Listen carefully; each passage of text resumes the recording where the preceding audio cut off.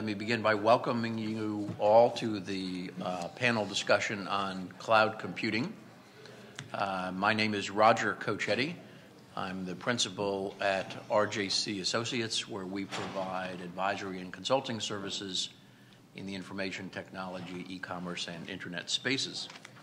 I'm joined by a fairly impressive panel, which I'll introduce in just a few moments. But before doing that, I want to say a few things about cloud computing to kind of frame the discussion.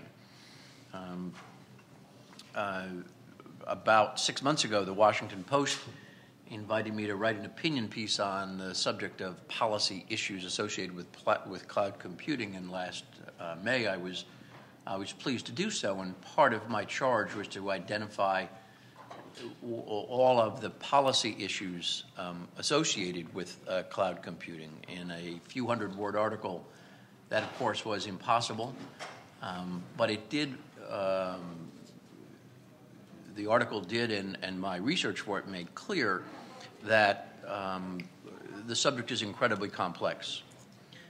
Before describing some of the complexity of cloud computing, I thought I would touch on three things. First of all, how it fits into the history of information technology and the computer industry.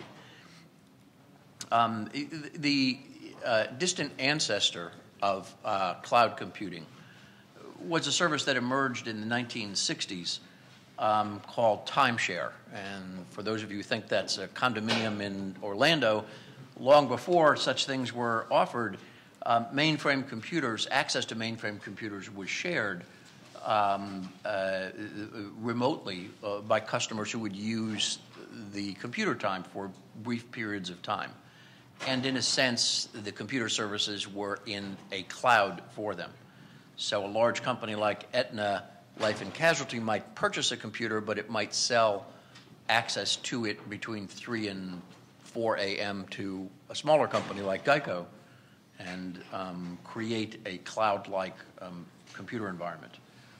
That was almost half century ago that the first type of cloud service emerged. It was followed by a period of 30 years of what the industry generally thought of as increased distributed computing, where the goal was to bring computing closer and closer to the end user and to create freestanding computer environments all the way down to the micro, mini, laptop, desktop, and smaller computing facilities, each of which was independent and relied on no central computing, which itself was followed by the period of what's called network computing, where computers began to be networked, reaching its zenith in the internet and the network of networks, which connects all or nearly all networks with each other.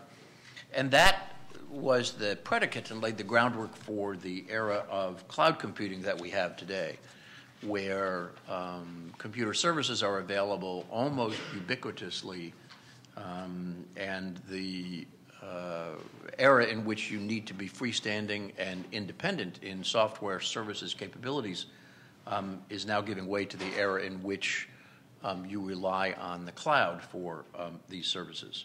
There are three things about cloud computing, I think, that make it complex in a policy environment. It's complex in a technical sense, but it's in the policy implications. Three of them stand out to me, and I think the panelists will touch on these in greater detail. One is that it separates end user, vendor or merchant, and operator into three different pieces. So, and very often the merchant or vendor is not in any way the database operator, and database operators sort of come and go invisibly to the end user. Secondly, it's wide use among consumers, whereas that ancient system of timeshare was really one enterprise using another enterprise's computer time. What we have today is the penetration of cloud computing services into almost every facet of the lives of consumers. and ranging from medical to family, social, and every other aspect of consumers' lives.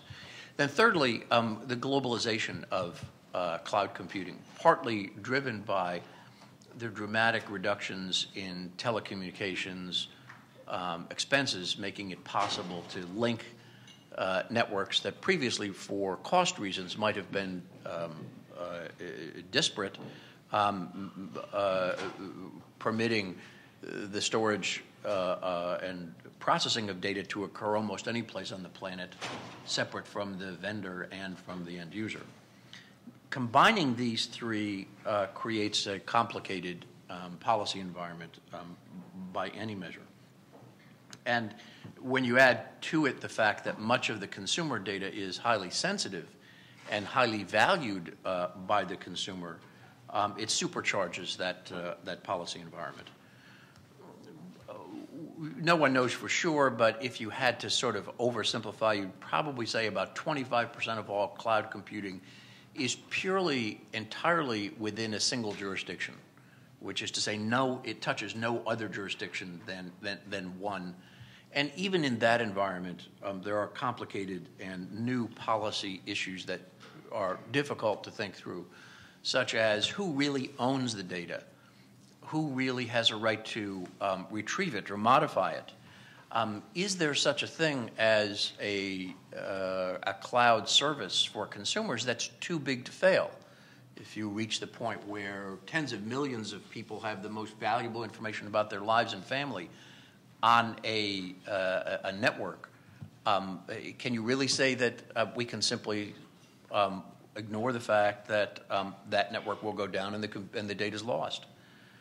These are complicated issues for any jurisdiction to try to think about. But when you put that into a multinational environment where 75% of all of this is occurring, you're then moving from a game of chess to a game of three-dimensional chess. And in fact, it is that game of three-dimensional chess which the people in this panel have been looking at and trying to figure out how best to play. Let me spend a minute and introduce them, and we'll get right into the discussion. Each panelist is going to have opening remarks. We may have some discussion among the panel or questions from me, after which we will open it up to questions from the floor. If you have questions, there are three important things I need to remind you of. First is questions must come from the microphone, which is in the center of the room, so please go to the microphone. Second, please introduce yourself. If you have an affiliation, state it. If you don't, simply give us your name. And third, please pose a question that the panel can respond to. Let me begin with Ed Felten, immediately to my left. Ed is the first chief technologist at the Federal Trade Commission. This is a new position, which has gotten a lot of public attention, and I think sort of reflects the fact that the FTC recognizes that cloud computing and the IT space is having an enormous impact on consumer protection. And he really began his work just 1 week ago, so he's fresh on the job.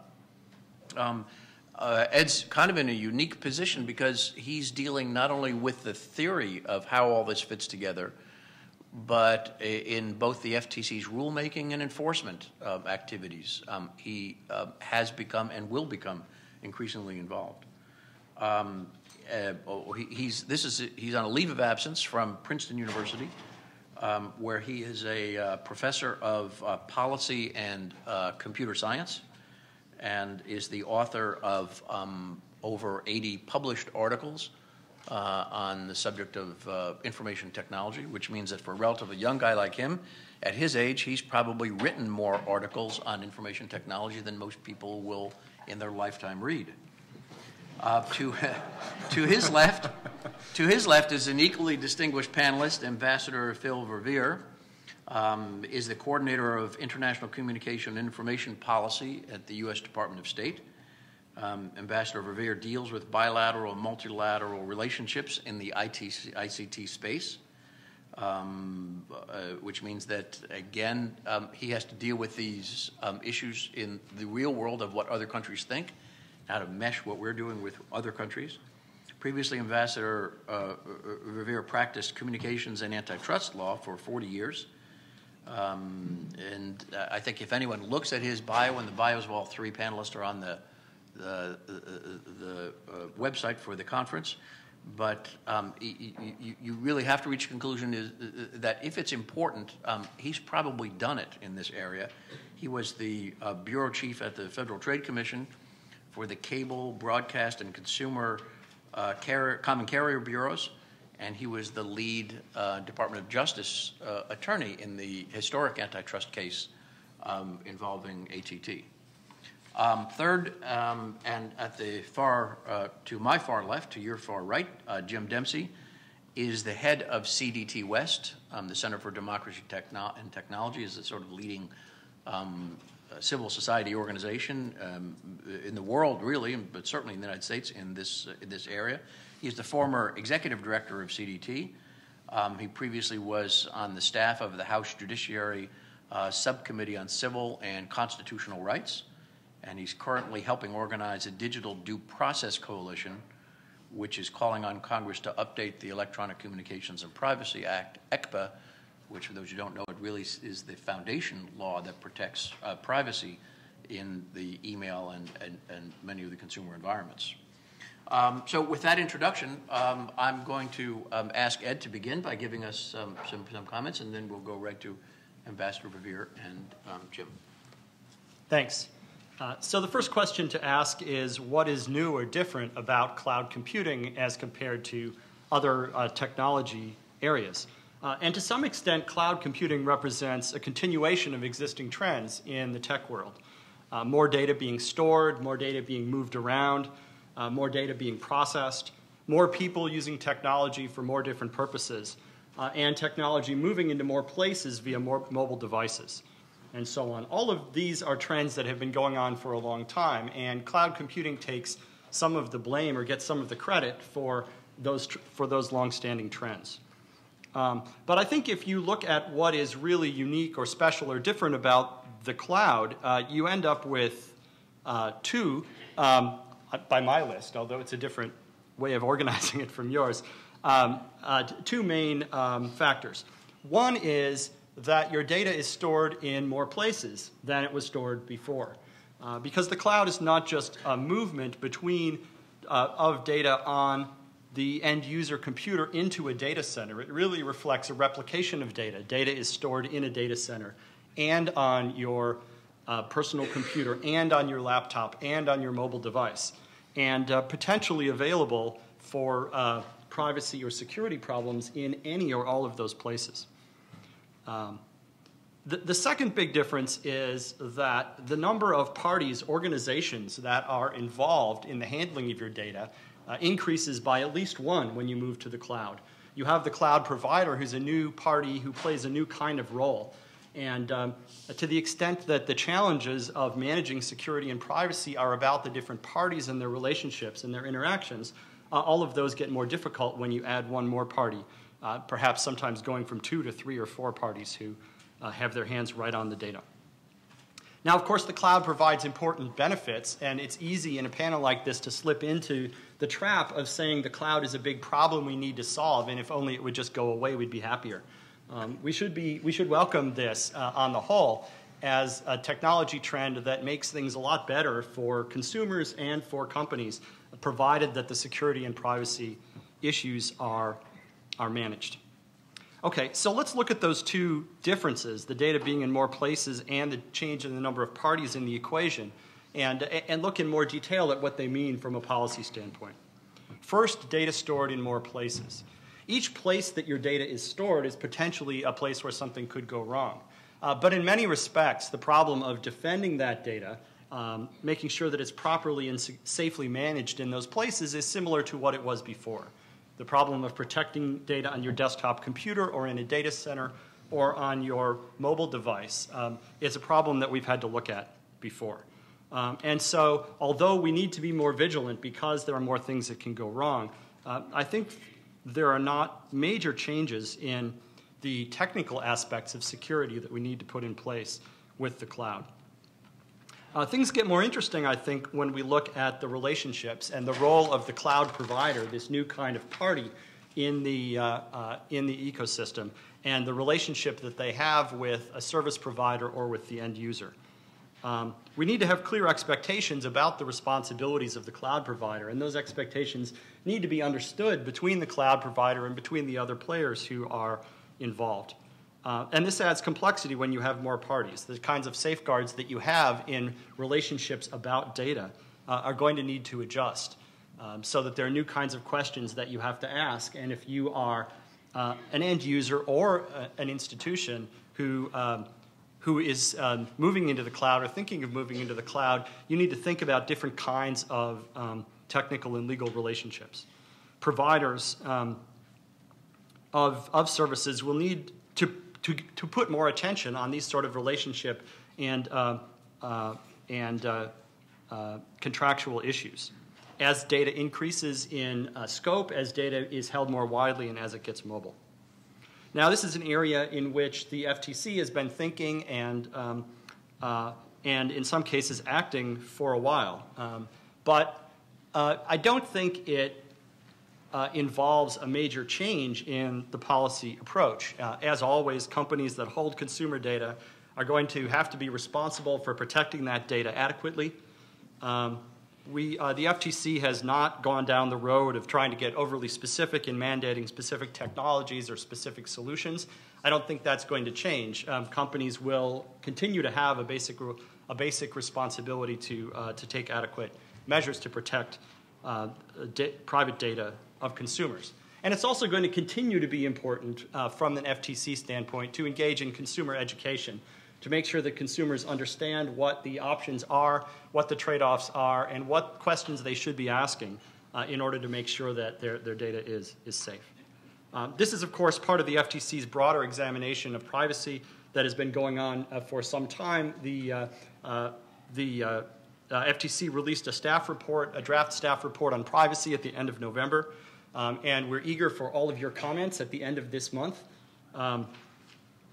There are a number of key issues that are discussed in that report relevant to cloud computing. One key issue is how consumers can have an effective understanding of what deals they're making when their data goes online, effective understanding of the implications of the choices that they're making, and how consumers can have really effective choice about how their data will be handled despite the increasing complexity of the technical and organizational arrangements surrounding that data.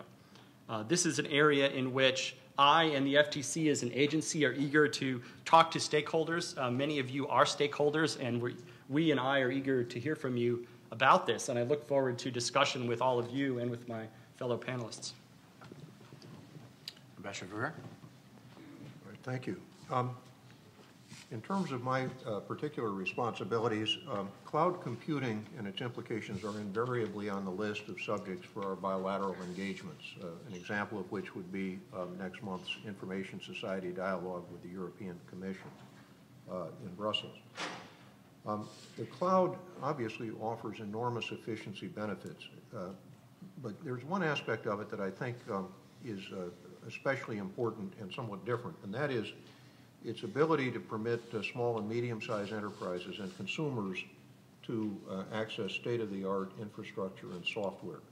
In other words, in addition to the other activities that we're describing, the second thing that Roger mentioned, the ability of consumers to use this is something that has very large implications, I think, juridically, both on a national level and certainly on an international level. Now, as Ed just said, privacy policy is a preoccupation on this side of the Atlantic, and it is, as most of you would know, also on the other side of it, the Atlantic, and throughout the world, due to changes in technology, changes in commercial practice, changes in consumer behavior. The EU is, of course, engaged in a very important data privacy consultation right now. As Ed said, the Federal Trade Commission and also our Commerce Department have just issued very important reports that they're obtaining comments on. So that we have the concerns about privacy generally And the fact that we've got increasing amounts of personal information being held in the cloud, and because of the transborder nature of the cloud, we have, I think, heightened privacy concerns. Simultaneously, we have concerns by law enforcement agencies and security agencies about the increased adoption of new architectures and IP-related approaches that complicate the responsibilities that they have. Their concerns being, I suppose, summarized as timely access to communications and also something that we see increasingly in my work, a pressure to locate facilities in country, both for jurisdictional reasons and also for practical reasons. Now, these concerns obviously are going to be met with countervailing concerns about the security of personal information. For example, will individual information be accessed by governments without notice? Now, what to do in light of these considerations? We want to urge, and we do urge all administrations to try to approach these issues collaboratively. We have a goal of trying to find ways genuinely to protect privacy interests that do not unnecessarily impair the efficiencies that are available in cloud architecture and cloud services. We also have a goal to find ways to meet legitimate law enforcement and security requirements, both national and international, without unnecessarily impairing the cloud efficiencies. Complete harmonization is really not a realistic goal, but improving the proximity of policies, improving practice in areas of cooperation, and in some areas at least mutual recognition of adequacy are realistic goals. And those are three things that we try to work on constantly in our bilateral and multilateral undertakings. Now, with the cloud, one of the first of the international undertakings has to be to agree on what practical issues take priority. And I know Jim is going to speak to important questions about jurisdiction. I can tell you that in terms of the efforts that we've undertaken to try to understand what the most important issues are in an international realm, I've been surprised that issues like choice of law, venue for adjudication, questions about mandatory arbitration or not, have not actually been the biggest issues that our companies and our governmental interlocutors want to discuss. For them, the biggest issues seem to be privacy, security of data in storage and in transmission, the storage and location of data and services, so location is very important, as well as certain other things. Our legal advisor's office has undertaken a study of the commercial contracts that are available in consumer environments, that is non-negotiated contracts, take it or leave it terms and conditions. And this has exposed at least 20 different areas of importance in terms of trying to understand the business of offering cloud services, and therefore quite obviously important areas in terms of the business of trying to get as close as we can to harmonized activities. So I'm particularly interested in hearing what Jim has to say about the jurisdictional issues, which are, as you might imagine, a particular interest of the State Department. Jim? Well, that's no burden. Ambassador Verveer, thanks for setting it up, and Roger, thanks for moderating this panel. You know, cloud does bring back this this long-standing and still unsettled in many ways question of jurisdiction. And in terms of thinking about what is different and what is not different about the cloud, so Ed is correctly, and even Roger, you know, okay, everybody's been doing some form of shared resources forever, and the cloud shouldn't change that much, which is a point that I think I'll conclude with. But getting there is a difficult path, I think, because as I think about privacy issues, I tend to divide them into the sort of commercial use, access, and responsibility questions, what you might think of as the consumer privacy issues, as well as the sort of B2B liability, responsibility issues. And then I think in terms of the government access issues, which in the United States, at least, the legal framework there starts with the Fourth Amendment concepts and then is implemented imperfectly in legislation through the Electronic Communications Privacy Act. So sort of the issues of privacy and security, B2C and B2B, and then the question of governmental access. And in both of those, I think the question is, that sort of one way to look at the jurisdictional issue is, when does geography matter and when should geography not matter? That is, the geography of where the data resides. And in this respect, on the consumer side, and maybe on the B2B side, I haven't thought about that so much, but on the B2C side, the EU framework, for all of its problems, I think the EU framework does have a very good concept in terms of the distinction between the data controller and the data processor. So the cloud service provider in European terms should be thought of, in my view, as the data processor. Europe, by the way, has screwed this up and has, the Article 29 Working Party has come up with this concept of the joint controller and has in many cases designated as controller, for example, social networking sites, which I really think should be thought of as data processors to the extent they host user-generated content.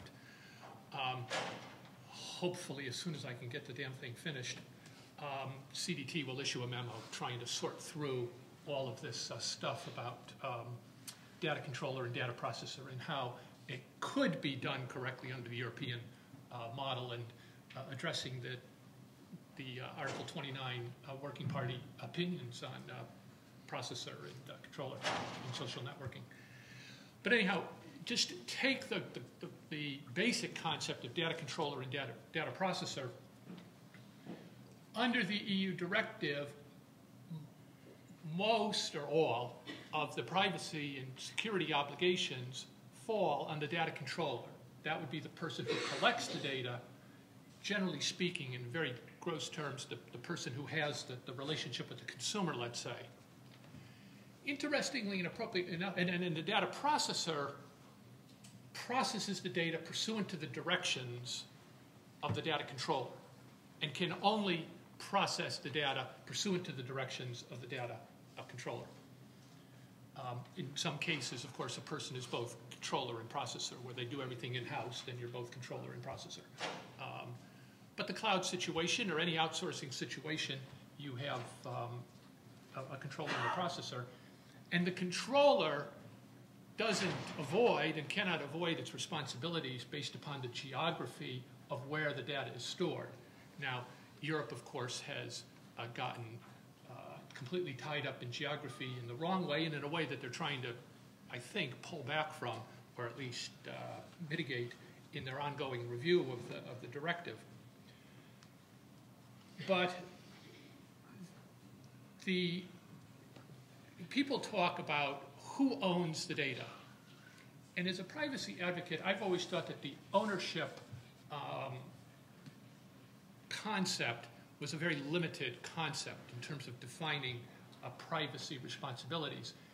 Remember the example of the company, the social networking company, who will go unnamed for this moment, but they had their privacy policy that said, you, the customer, own your data. By using our service, you hereby give us a worldwide, royalty-free, transferable, paid-up, irrevocable license to use our data, to use your data however we want. So what good did it matter that you owned it?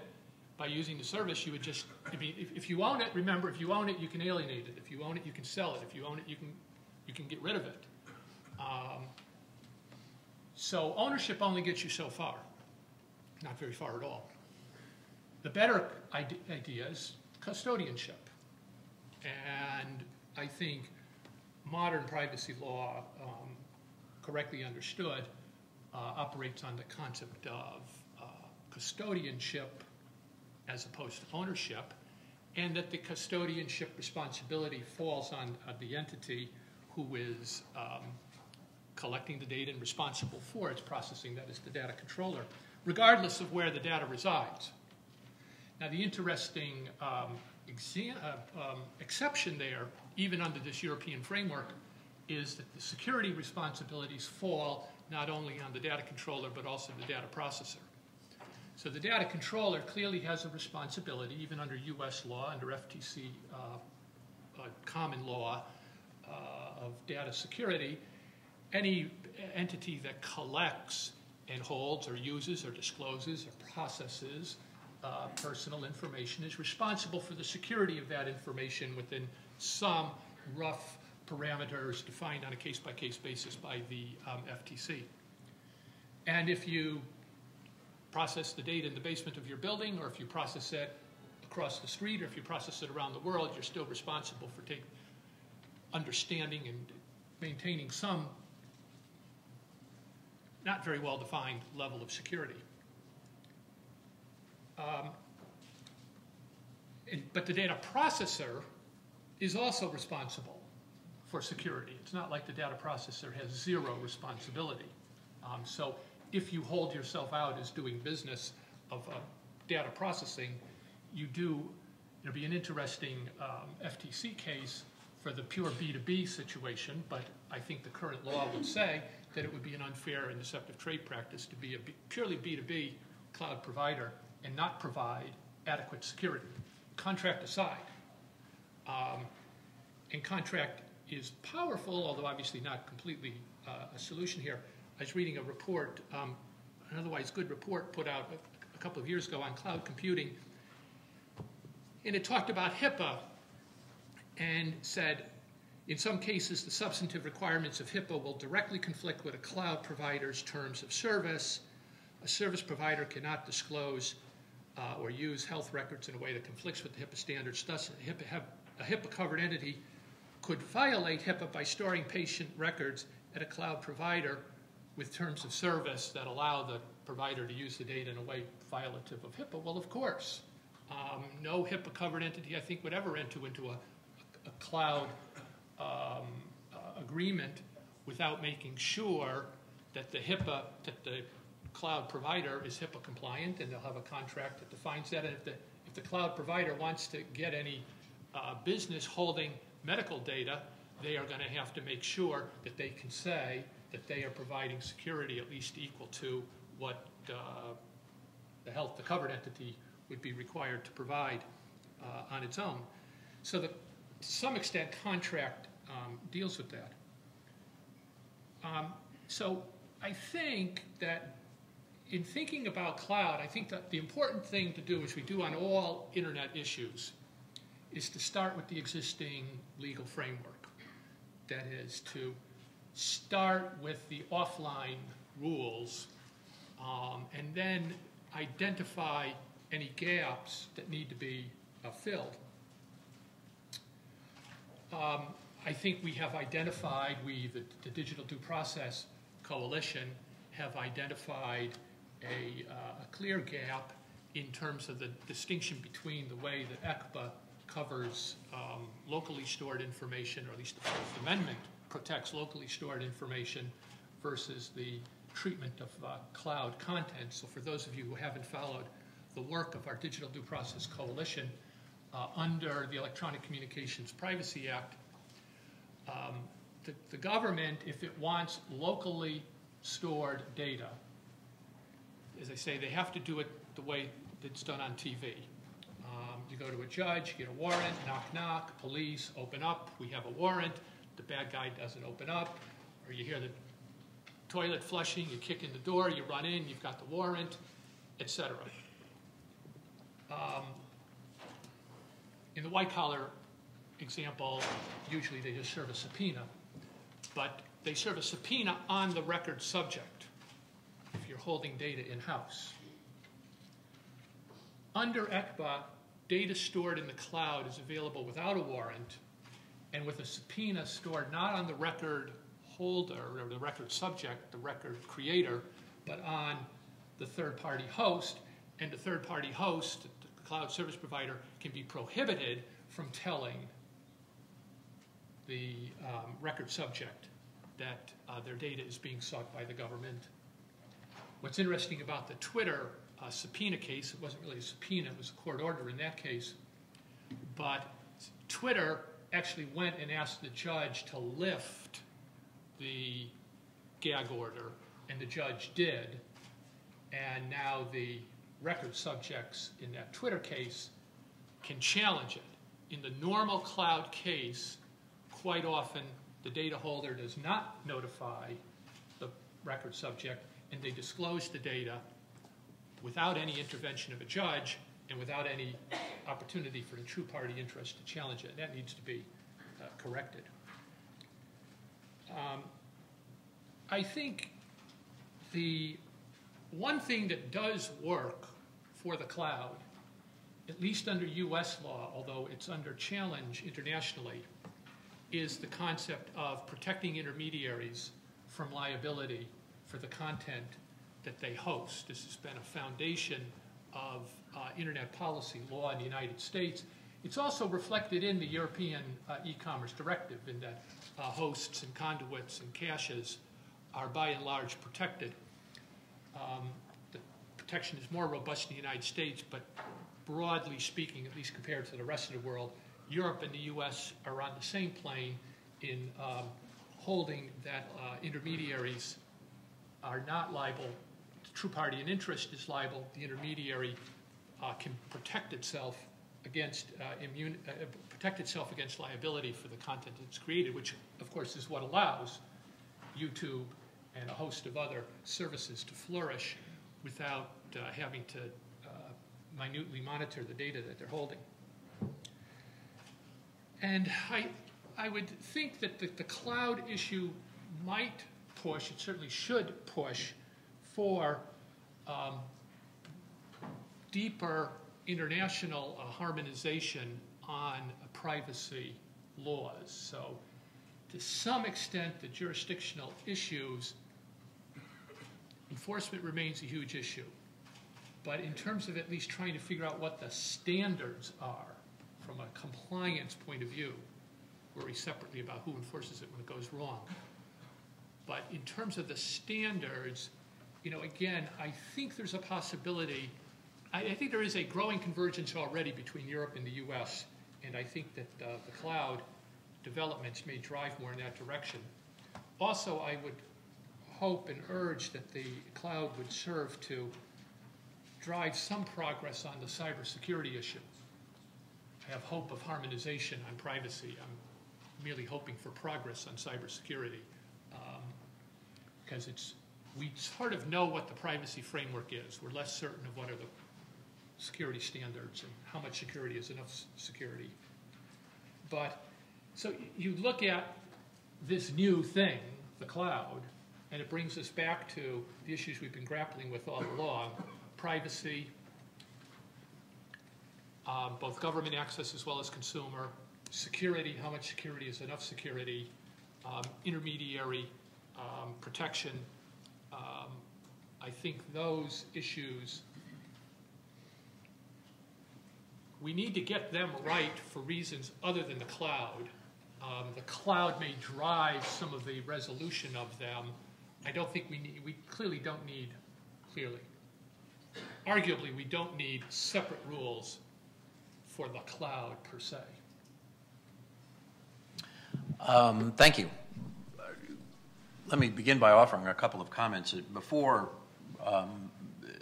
anyone in the room concludes that the subject of cloud computing and the rules for cloud computing is sort of an abstract, ethereal topic that people theorize on, it's probably important to sort of remember that what we were talking about in this panel is essentially the rules that govern about 80% of all consumer email in the United States. Who owns it? What can be done with it? Where does it go? What happens if it disappears? We're also talking about virtually 100% of the data in social networks, consumer social networks. And of that data, almost half the adult population in the United States today says it has a significant dependence upon social networks or the information in social networks. So the rules governing that and the ownership of that and the control over that are really the underlying issues we're talking about. And even an area as basic as travel reservations and records, about half of all travel reservations and records today are subject to the consumer travel reservations and records today are subject to this sort of cloud environment that we're describing. So while the subject, when we talk about it in dissect it technologically or in a regulatory sense, may sound dry, the reality is anything but. The reality is something which affects in a very meaningful way the lives of a large percentage of the population of the United States and other countries. And if there's one thing you can say about politicians, it is that if something affects the voters in a significant way, they're going to wind up paying attention to it. With that introduction, let me ask, if I could, begin by asking the panelists, what is it, if anything, that you think, and maybe I shouldn't use the purgative term politicians, but what is it, if anything, that you think that the Congress or other governments, legislators, or policy-making entities can or should do that's constructive in this space? And you can refer to the U.S. Congress in particular if you'd like, or you can just refer to the kind of broad idea of legislatures or parliaments in any country. And let me ask any panelist who would like to respond to that to please do so. Chance to say something about that, please. Well, I had already thrown out I'd already put out there our proposal for reform of ECPA, the Electronic Communications Privacy Act. I think at the very least it should be amended to make it clear that the various copies of that data that exist, so the copy that you printed out and left on your desk, the copy that you have with you as you walk around, and the copy that is in the cloud, possibly in 2 or 3 places in the cloud, that all of those copies should be treated the same, and content is content is content. It should be protected by the warrant requirement. That's what the Sixth Circuit held in the Warshak case in December. That covers only 4 states and 12 circuits.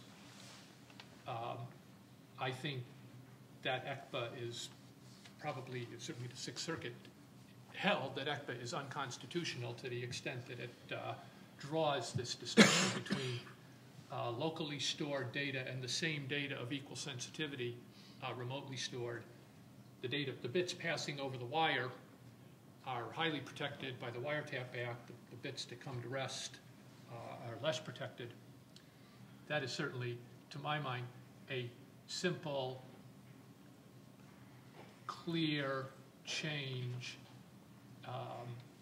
It's the law for email up to 180 days old in the Ninth Circuit.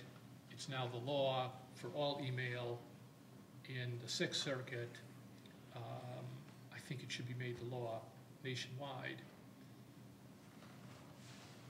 And by the way, talking about international leadership, this is one on which I think the U.S. government could show some significant leadership along the lines of Secretary Clinton's speech just about a year ago. Let me open the floor for questions. If you have a question, please come up to the microphone and introduce yourself. While you're thinking about if you have questions, I'm going to pass one other quick question for the panel, and that is asked. I think as we discussed in the panel, a very common configuration is one in which you have the individual and the consumer space. You have the consumer, you have the service provider, and then you have the data operator sort of in the background, the cloud.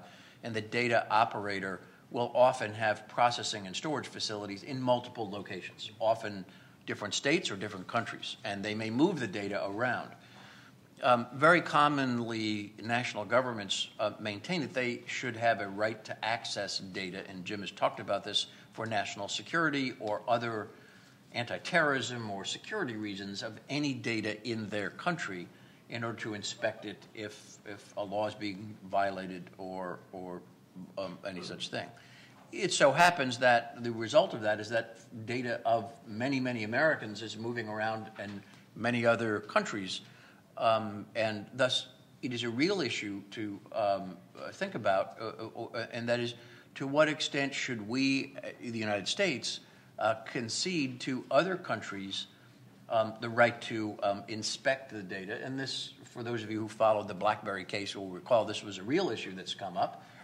To what extent should we, as a matter of U.S. policy, concede the right of other governments to inspect data that's being stored in their country or passing through their country for what they define as national security or counterterrorism reasons? And again, I'll throw that open to the panel.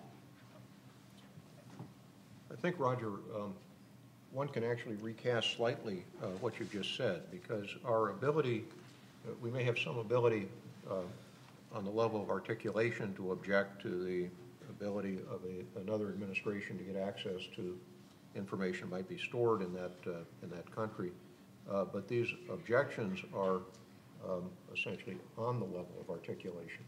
So another way to think about it is, what kind of recourse do you have as a consumer if something goes wrong? What kind of recourse do you have if somebody is either trying to or has gotten access to the information or has negligently done something to damage it? Where do you go? What court is going to help you as a practical matter? Do you really have recourse? These are quite serious questions.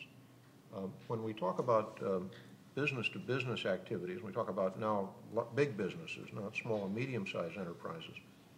They presumably will negotiate these contracts. They will try to arrange for dealing with contingencies to the extent that they're foreseeable. And my guess is most courts will honor the words and phrases you find in those kinds of contracts. But I think when we talk about consumers, we talk about small and medium-sized enterprises, you have a very, very different picture.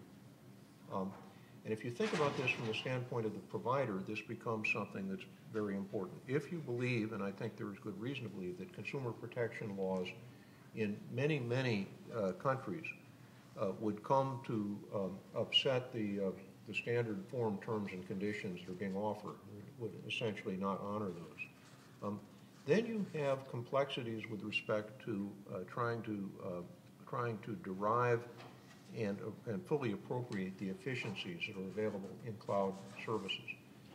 That's something that we need to worry about a good bit, because those efficiencies, of course, are the things that make the state-of-the-art software as a service, infrastructure as a service, platform as a service opportunities available to individuals and to small and medium-sized enterprises, something that is plainly very, very advantageous from a material perspective.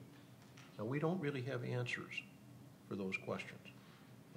But what we do have, I think, is a virtual certainty that as problems arise, as inevitably they will, the courts and legal authorities all over the world are going to address these in terms of the way that they regard as fair and appropriate outcomes under their consumer protection laws as they may exist. And we need to find some way to try to bring these as much into harmony so that we can have common expectations as possible. And we're very much at the beginning of that process right now. Yeah, Jim. I agree that we need to develop a better, stronger U.S. position on privacy protections vis-a-vis the government. Certainly our government is never going to, the conundrum is our government's never going to give up its right to access data about non-citizens that resides in the United States. I mean, this is what the whole FISA debate was about in terms of the real-time cloud. So most of the real-time cloud, as well as most of the storage cloud, is in the United States, and a large percentage of the world's communications pass through the United States, even foreign-to-foreign communications, where they're accessible to our government, and our government insists upon the power and the right and the authority to access those communications, whether they're stored or real time. And I just don't see them ever giving that up. Now, at that point there, I think China and India have exactly the same claim, that if it's sitting in China, it's sitting in India, if it passes through them, and if somehow 20 years from now the cables run differently and the fiber runs differently, I just don't see how we can possibly say that China shouldn't have the same power we have. I think all we have is the rule of law. And clearly we sort of gave that up for a number of years post 9/11, and I think that hurt us badly. I would hope that we could begin or continue the process of reasserting that with, in the United States, strong standards for the access to that data which is physically available to us, strong standards for compelling those service providers who have a presence in the United States to cooperate. Obviously, it's way beyond the subject of this discussion, but a whole other piece of this is the extent to which the U.S. government tries to exercise design control over those service providers. Let me switch, if I can, to the domestic side and just sort of ask a question for anyone on the panel. This may be more relevant to the FTC, but I think for everyone, and that is it's common in business planning to examine the position of your competitors and see where there are opportunities. So if everybody in the airline business, if all of my competitors are high-cost airlines, then there may be an opportunity for me to offer a low-cost airline. And if everybody's offering expensive coffee, then I may try to open up an inexpensive coffee shop. So we know just the way business works, and just looking at the way the internet works, that in the area of social networking, which is so important to consumers, that much of the market today is dominated by providers who have high standards for security, high standards for reliability and security. And it would be unrealistic to think that somebody isn't thinking that they could compete by offering a lower cost structure, which is achievable through lower security standards. This would permit them to offer the same product at a lower price, and the price here is paid by the advertiser, by the way, not the consumer. They could get as many eyeballs for fewer dollars, or get more eyeballs for the same dollars. So there is a natural opportunity in the marketplace for competitors to think about lower cost structure and lower security as a means of competing. Is there anything in the environment today that would prevent or discourage that from happening, or is that something which we should simply expect to occur as part of the market forces? I think if a hypothetical company slid far enough down that scale toward being really reckless with the security of their customers' personal data, or misrepresenting to consumers what protections they had in place, the FTC would certainly take notice. Well, let me just stop there. If the vendor were candid and said, "Listen, they would tell the advertisers, our rates are half of what everybody else's are." They would tell the consumers in that little thing you click on with 18 pages of text. And by the way, we make no claims about the security of this. Would the same principle apply? Well, let's see. Without I know this is a theoretical, but in the real market, it's a theoretical legal question for a non-lawyer. But let me. The question has been asked and answered. It was answered in the Sears case. It was answered in the Sears case, and before that, it was answered in the other security cases where the companies made no promise about security, and yet were found liable for engaging in unfair and deceptive trade practices for taking data and not giving it adequate security. What is adequate is not defined, but it is clear that, well, again, I always say that it's clear, and then I start thinking,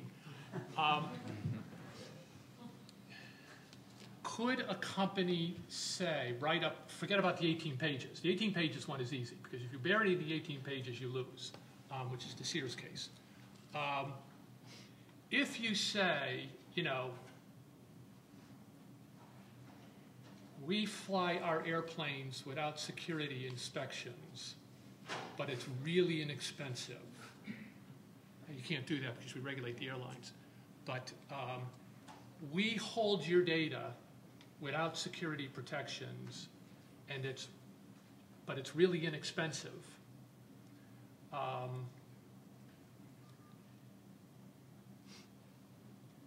Again, you can't function, nobody can use your services on that basis, because the entity that, except maybe if they're doing, I guess if they're doing that in a B2C context. Yeah, there are really two things you can say about this, I think, reliably. The first thing is most standard terms and conditions, the take it or leave it things that consumers confront, disclaim any responsibility for anything.